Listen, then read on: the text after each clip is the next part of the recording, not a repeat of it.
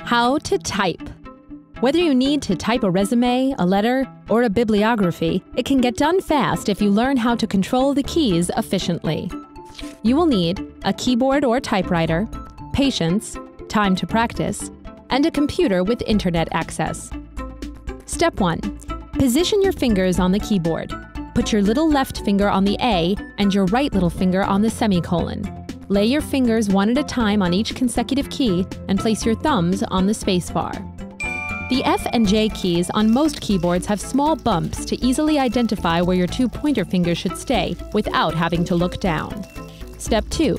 Learn what fingers control which keys. The left index finger controls the F, G, R, T, 4, 5, V, and B. The left middle finger controls the D, E, 3, and C. The left ring finger controls the S, W, 2, and X. The left little finger controls the A, Q, 1, Z, and Shift. Step 3. Learn what keys the fingers on the right hand type. The fingers on the right hand control the same pattern of keys as you learned on the left side. Step 4. Press the spacebar with your right thumb. Step 5. Master the Shift keys with your little fingers.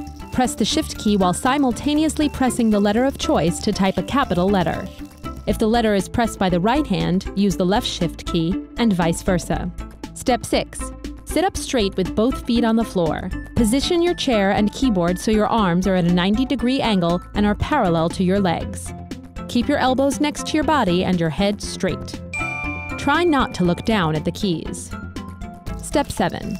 Practice typing. You can learn for free online by visiting websites with touch typing tutorials.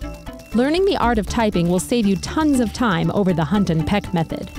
Did you know? The letters on old typewriters used to be listed alphabetically. In the late 1800s, Christopher Latham Scholes rearranged the keys to prevent jamming.